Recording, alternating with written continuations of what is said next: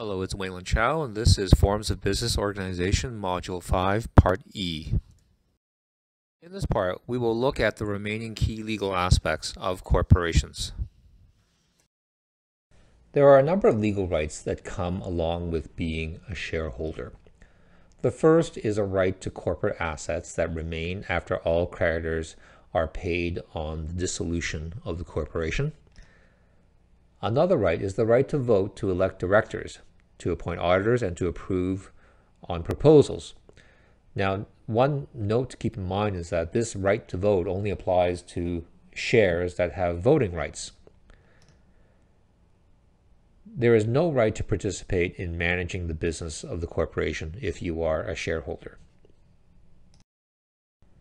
The shareholder's right to vote is exercised at an annual meeting. A corporation is required to hold an annual meeting at least every 15 months. At this meeting, the directors are elected, and also an auditor is appointed. The auditor is usually an accounting firm that is responsible for auditing the financial statements of the corporation. So at this meeting, the financial statements are also presented and discussed. And now for corporations with a small number of shareholders, we can dispense with the need to do an annual meeting by just signing resolutions instead.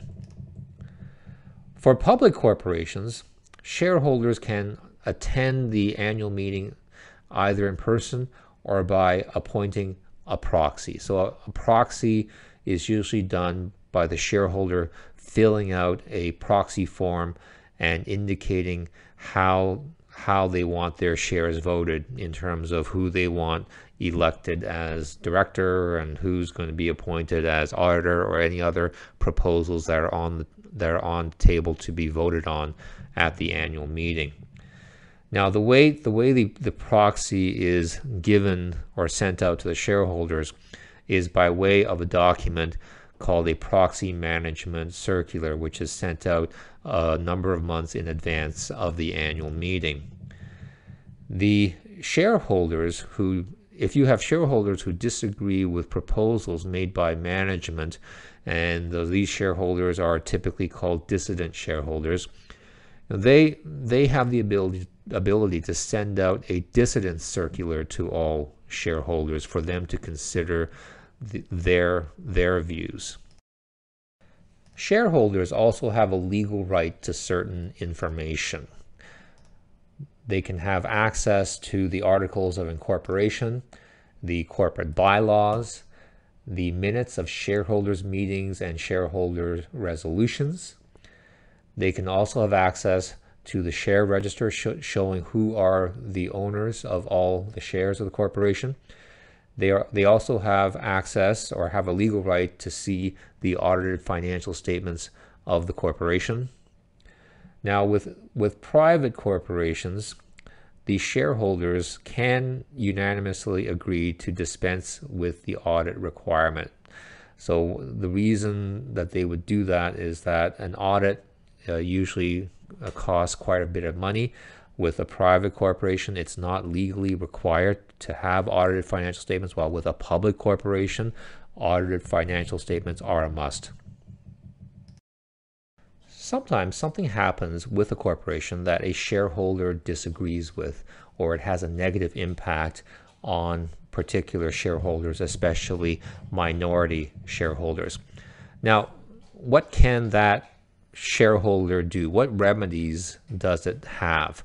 There are a number of different remedies that are available to a shareholder. The first is called a derivative action. So in a derivative action, the shareholder would sue on behalf of the corporation. So it would be suing in the name of the corporation, not the shareholder's name. And it would be suing to seek relief for a wrong that has been done to the corporation. The wrong usually could be either a breach of a duty of care or fiduciary duty by the officers or directors. So we'll talk in more detail about this duty of care and fiduciary duty a little later on. The second remedy that a shareholder may have is called the oppression remedy. Here, this also involves suing in court.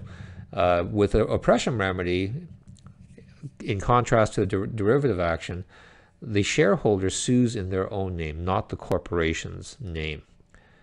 So the oppression remedy applies when actions by directors or the corporation have oppressed or unfairly disregarded or prejudiced the shareholder's interests. So that phrase has been interpreted fairly broadly. Now, one way to look at that phrase is that we focus on the reasonable expectations of the shareholders. If the reasonable expectations of the shareholders about the way the company should be run by management have not been met, then the affected shareholder could use the oppression remedy to stop or get damages for that behavior. Some examples of oppressive actions. Now, I've mentioned before that what is considered to be oppressive is quite broad. So these are just merely examples of types of behavior that the courts in the past have found to be oppressive. So one example is the approval of a transaction that is lacking a valid corporate purpose that is prejudicial to a particular shareholder. Failure by the corporation and its controlling shareholder to ensure arm's length terms for a transaction between them. So if this is referring to, let's say, the corporation enters into a deal to sell or buy a certain asset from a controlling shareholder, and the price that's agreed to is not a price that normal arm's length parties would agree to. In other words, it's not a market price.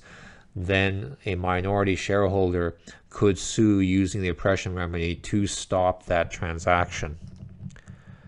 Another example is actions that benefit the majority shareholder but not minority shareholders, and also a lack of adequate disclosure of information to minority shareholders, or any kind of plan that would involve eliminating the minority shareholder. Another remedy available to a shareholder is liquidation or dissolution, or another way of describing it is winding up the corporation. So what this involves is a court ordering the dissolution of the corporation.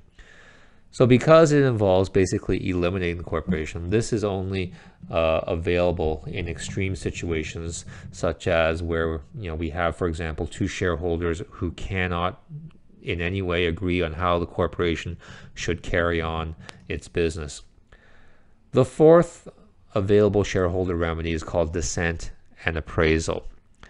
So this remedy is available to shareholders who disagree with a fundamental change to a corporation.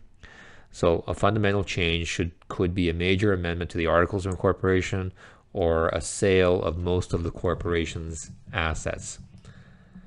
So what this involves is the dissenting shareholder can ask to have their shares bought back by the corporation at their market value. So the drama now continues at Lucy's Lemonade Corp. So with the money and guidance of the Dragons, Lucy's Lemonade Corp expands with locations across Canada and is very profitable. The board of directors, controlled by the Dragons, decide it is now a good time to take the corporation public by offering to sell 1 million shares for $10 each to the public and having Lucy's Lemonade Corp shares listed on the Toronto Stock Exchange. Lucy disagrees with this idea. She feels that going public would dilute her percentage ownership of the corporation and thus diminish her ability as CEO to run the business the way she wants. Lucy also feels that the price of $10 per share is too low. What are Lucy's legal options? Please pause the video at this point so that you can consider this question. What are Lucy's legal options? She can use one or more of the available shareholder remedies. The first remedy is the derivative action. Lucy can try to stop the corporation from going public by suing on behalf of the corporation using a derivative action. she would need to argue that, number one, the directors did not exercise reasonable care in deciding to go public. In other words, they breached their duty of care. And or, number two, the directors are not acting in the best interest of the corporation by going public. In other words, the directors are breaching their fiduciary duty to the corporation.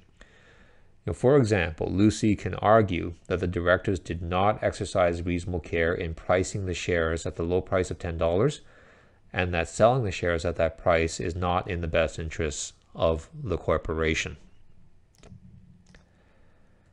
The second shareholder remedy that Lucy can consider is the oppression remedy. So Lucy can sue in her own name using the oppression remedy in order to try to stop the corporation from going public. She would need to argue that as a minority shareholder, the plan to go public would unfairly prejudice her interests by diluting her shareholding and diminish her influence over the management of the business. The third remedy that Lucy can consider is dissent and appraisal. So instead of trying to stop the corporation from going public, Lucy can use dissent and appraisal to force the corporation to buy out her shares at market value. Basically, she would be asking to be cashed out and walking away from the corporation. Both the directors and officers owe a fiduciary duty to the corporation. What that means is that they must act honestly and in good faith with a view to the best interests of the corporation. Now, what is considered to be the best interests of the corporation? The Supreme Court of Canada has said that the best interests of a corporation may be determined by considering the interests of not just the shareholders, but also the interests of employees, suppliers, creditors, consumers, governments, and the environment. Or in other words, the Supreme Court is saying that a corporation has to be a good corporate citizen in order to determine what is in the best interests of the corporation. Now, what directors and officers are required to do under their fiduciary duties, that they always have to put the corporation's best interests ahead of their own personal interests.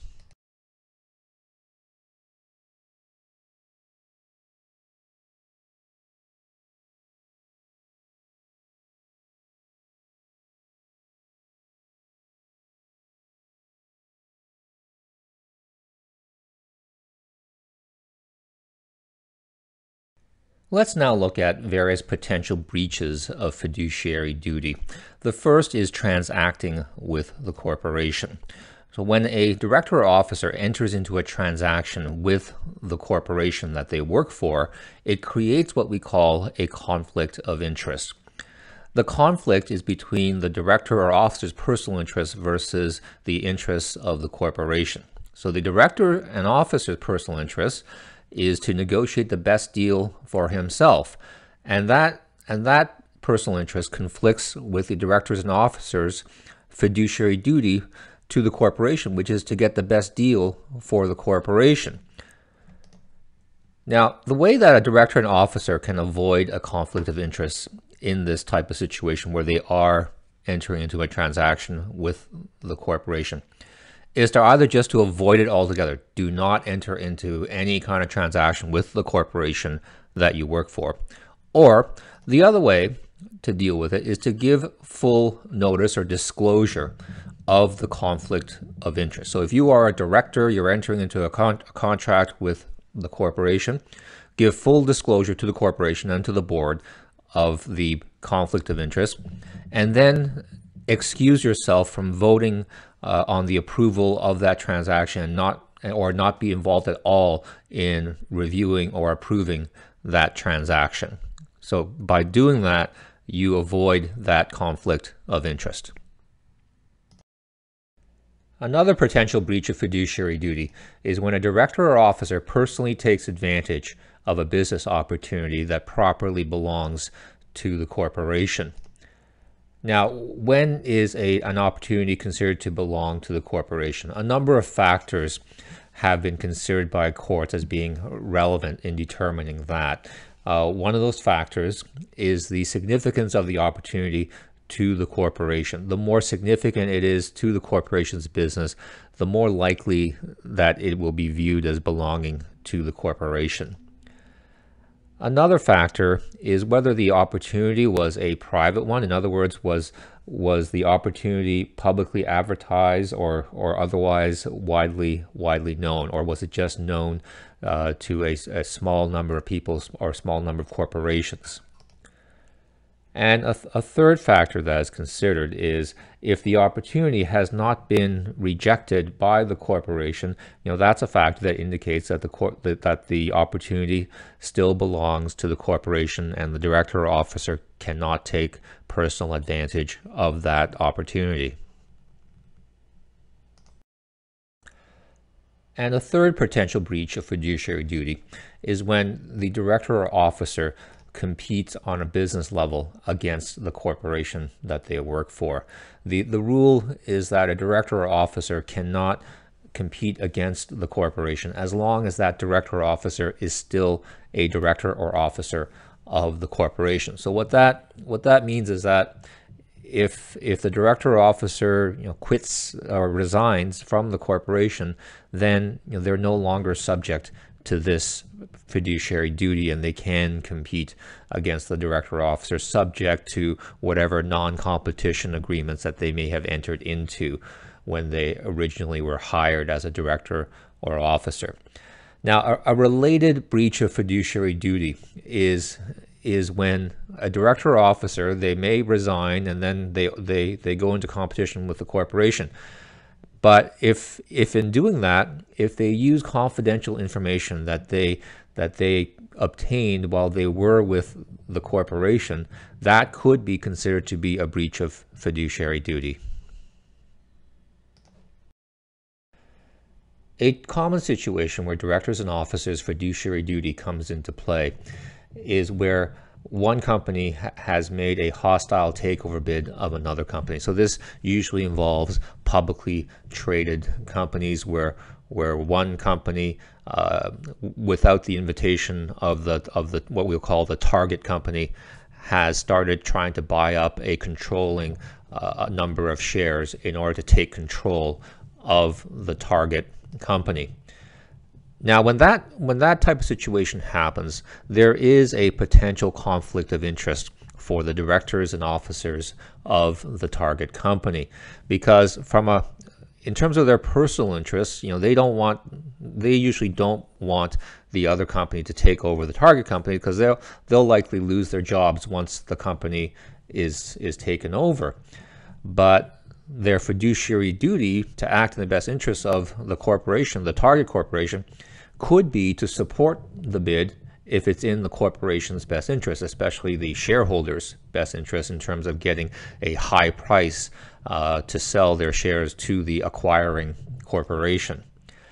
Now, the way hostile takeover bids are dealt with to avoid this conflict of interest, what could be done is to have a committee of independent directors consider the takeover bid. So independent directors are those who have no other connection to the corporation. They are not officers of the corporation, so they are considered to be purely independent. So that committee of independent directors would consider whether the takeover bid is a good one or a bad one. Let's go back now to Lucy's Lemonade Corp., which is now a publicly traded company on the TSX. So Lucy was unable to stop the corporation from going public. She is still the CEO of what is now a public corporation. There is a new board of directors elected by the new shareholders. Lucy is no longer a director. As CEO, Lucy puts forward a business proposal to the board to enter the market to sell packaged lemonade in grocery stores. That market is currently dominated by companies like Minute Maid and Tropicana. The board rejects the proposal. While still working as the CEO of Lucy's Lemonade Corp., Lucy decides to start her own new company to pursue this business idea. The question is Lucy in breach of her fiduciary duty to Lucy's Lemonade Corp.? Please pause the video to take a moment to consider this question.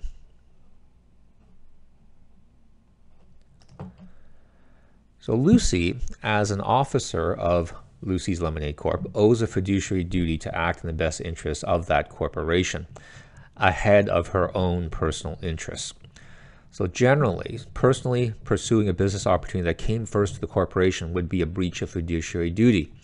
However, since this business opportunity to sell packaged lemonade was rejected by the board of Lucy's Lemonade Corp., Lucy should be now free to personally pursue this opportunity. In addition, as a matter of caution, just to avoid any kind of accusation of breach of fiduciary duty, Lucy should openly disclose the fact that she is pursuing this opportunity outside of the corporation to the board of directors of Lucy's Lemonade Corp. In addition to a fiduciary duty, the directors and officers also owe a duty of care to the corporation that they work for. Now, this duty of care is very similar to the one that we looked at in relation to negligence torts in Module 3.2. This duty of care requires that every director or officer must exercise the care, diligence, and skill that a reasonably prudent person would exercise in comparable circumstances. Now, more specifically, let's say for a director, this duty of care would include the director having a basic understanding of the business or to acquire that understanding. So if you are hired as a director or appointed as a director for a corporation, you have an obligation to get to know that business in order to be able to properly make decisions regarding that corporation. Another aspect of duty of care is that the director should keep informed about the corporation's policies and its business. The director should regularly attend board meetings. And a director with a higher level of knowledge or experience, so if, let's say, if you're a director for a mining company and you happen to be a geologist, you are held to the higher standard of knowledge and experience that you have as a geologist, and therefore you have to meet a higher standard of care because of that. In applying this duty of care to directors and officers, the courts have clearly said that it will not second guess the business decisions of directors and officers where they have acted reasonably and the decision was within the range of reasonably available alternatives. So this is called the business judgment rule. So in effect, it's saying that we don't expect directors and officers to have a crystal ball and to absolutely be perfect in making their decisions, but we only expect them to act reasonably and make a decision within the range of reasonably available alternatives.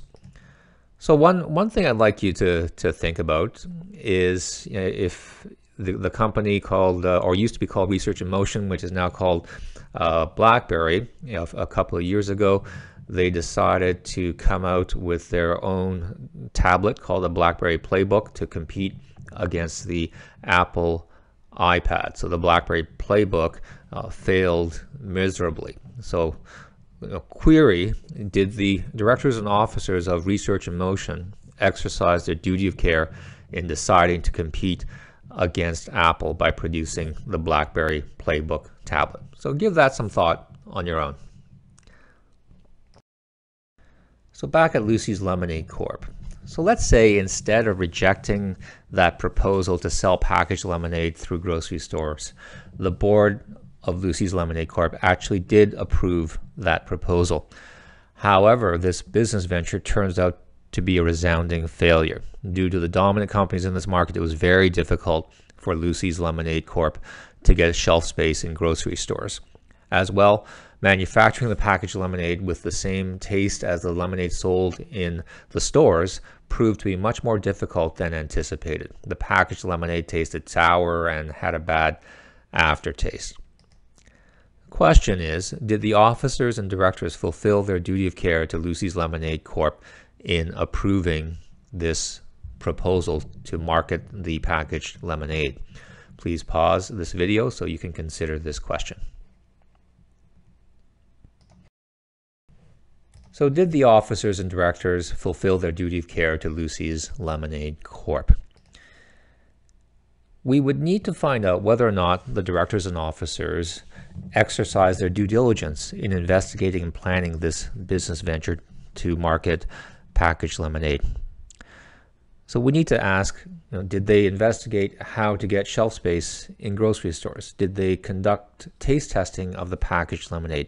Did they investigate various packaging and manufacturing processes? Those are only a few examples of the types of questions that we would need to look into to determine whether or not the directors and officers exercised due diligence. Now, although a court will be reluctant to second-guess the business judgment of the directors and officers under the business judgment rule, it will still assess whether they acted reasonably and within the range of reasonably available alternatives.